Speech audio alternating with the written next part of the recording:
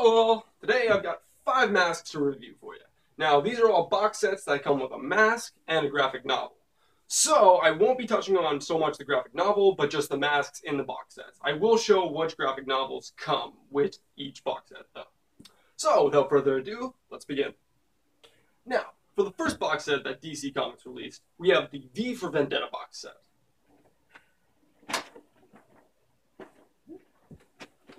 See, there are some pictures of V and the logo on the side. Pictures of V, the mask. There we have the back. And on the top, we just have the V for Vendetta logo. So, let's get this open.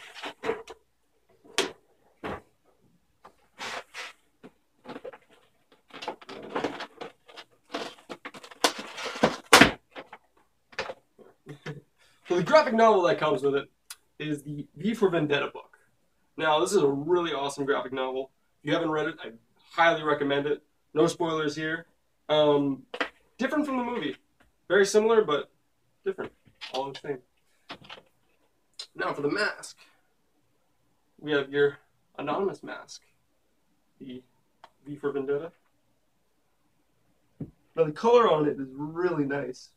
I've seen a lot of these just kind of basic ones that you can buy that are just very more white. This is kind of a beige to it. All the paint on it is very nice. It's got just your basic string on the back. And it even has a little foam piece right here just to kind of make it sit away from your head a little better. Let's try it on.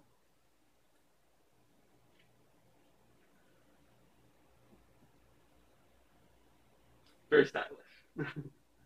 Now, with the foam piece, it does kind of push the mouth up against your chin and your mouth, which is good, but it just kind of limits the talking you can do with it. But if anything, if we do take it off, I'm sure it would fit nice and snug just as well. Yeah. So, that is our first box set. For our second review of the day, we have the Batman Court of Owls mask. Now, this is the second box set that DC released. So, in the front, we've got a nice display of the Court of Owls mask. On the side, we have Talon and the court with a passage throughout the book. Basically, just like a nursery rhyme that kind of describes the Court of Owls. And here we have the back. On the top, we just have the logo of the Court of Owls and just Batman, the Court of Owls, book and max. So let's open it up. So, the graphic novel that comes with this is Volume 1 of Batman, the Court of Owls. The Zack Snyder run. Now, if you haven't read this graphic novel, highly recommend it.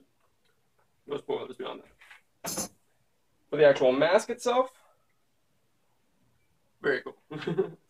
It is a little flimsier than the V for Vendetta one. They do have the little inserts. Instead of foam, it seems it's more of a... I guess that's foam, yeah. But just a harder foam to kind of match around. Instead of having it right in the center point where the V for Vendetta mask has, it has it more around the eyes. Now the string itself isn't actually attached to the mask. It's kind of looped through a hole on the side instead of actually sewn onto the mask itself. But alright, let's try it on.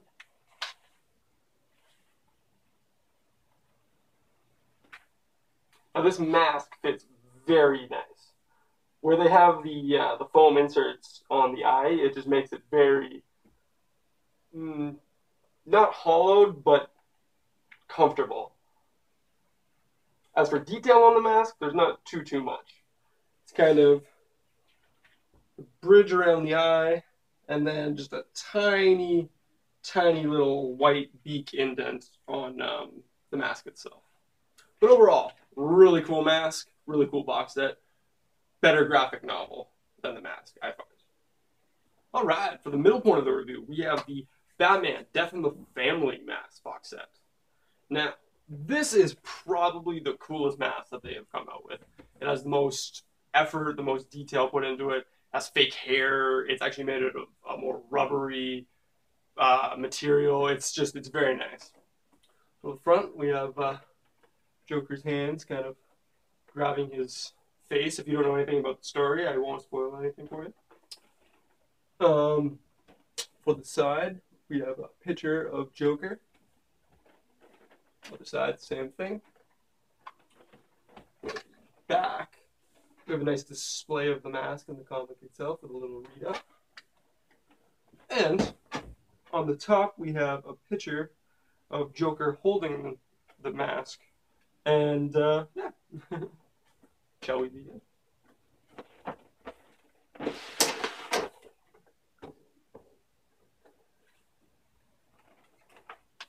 So, the graphic novel that comes with this one is The Death in the Family, Volume 3.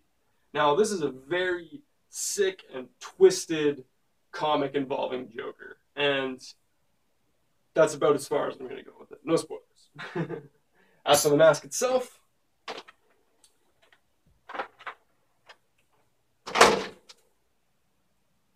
extremely cool. It's got this green, kind of blondish hair with it. The inside is kind of all held together. I don't really have find any problem with the hair falling out of this mask. I know sometimes when you buy fake wigs and whatnot, they kind of tend to fall apart. But I haven't had that problem with this mask yet. Every once in a while, I'll find like a little green scraggle, like that right there. But I mean, overall, it stays together really well. And the actual strap for this, so there's the hair piece that you actually put around your head, and there's a strap that you can put on too, just kind of hold the back of it together. Let's get along.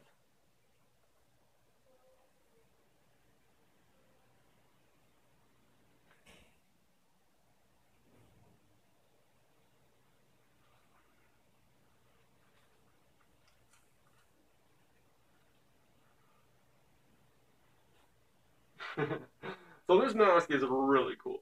Fits really nice. Eyes work really nice.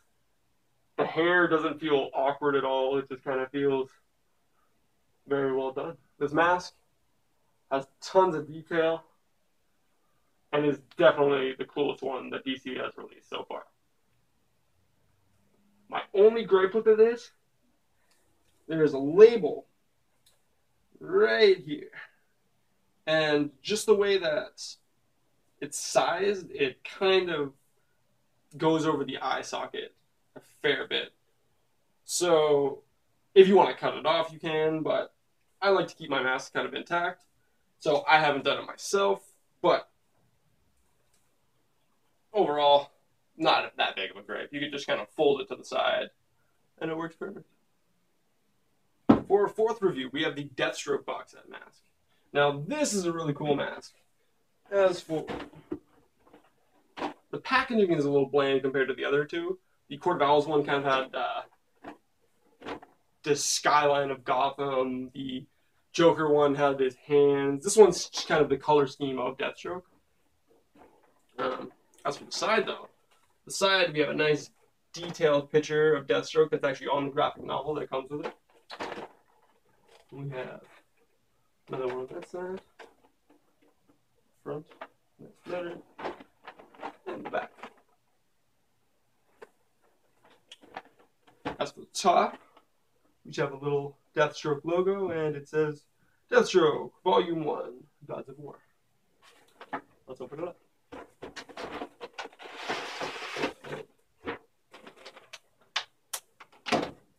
Now, the graphic novel that comes with this one is the Deathstroke Volume 1 that was just made by Tony S. Daniel, Sandu Flore, and Tommy Moreau. Now, I haven't actually read this Deathstroke graphic novel, so I can't really give any spoilers on it. As for the mask itself, very cool mask. Now, it's definitely more sturdy than the Court of Owls mask, and it kind of has the same feel of the V for Vendetta mask.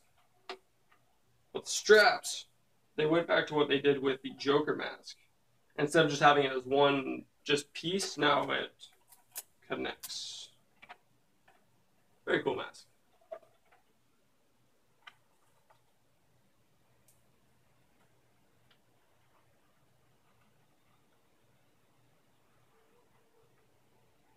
Now, my problem with this mask, whereas the last couple masks had a little foam insert to kind of keep it from pushing against your nose, this mask does not have that.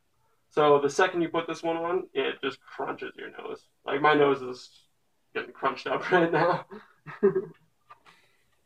But I feel with a little piece right here, that problem could be fixed. Overall, the mask has really nice detail.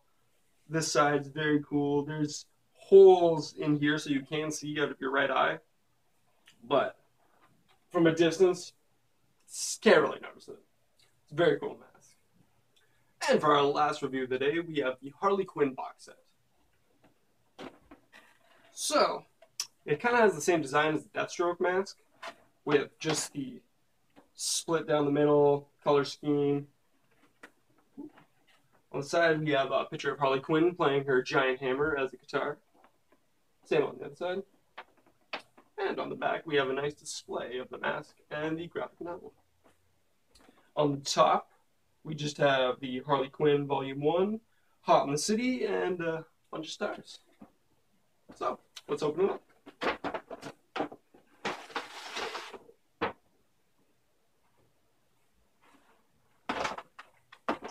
So for the graphic novel you get in this one, you get Harley Quinn, Volume 1, Hot in the City. Now, this is a really cool graphic novel. I am actually still currently reading it right now. It's very funny. That is the only spoiler I'm giving. Very funny, so recommended. For the mask itself, we have Harley Quinn. And this mask, due to how the hair was kind of sculpted on it, actually makes it very sturdy. They went back to adding the foam insert on the inside, just to kind of keep it away from your face and not crunch your nose. The actual mask itself is kind of creepy. Very mannequin-like. And the strap on the back. And back to that. Let's try it on.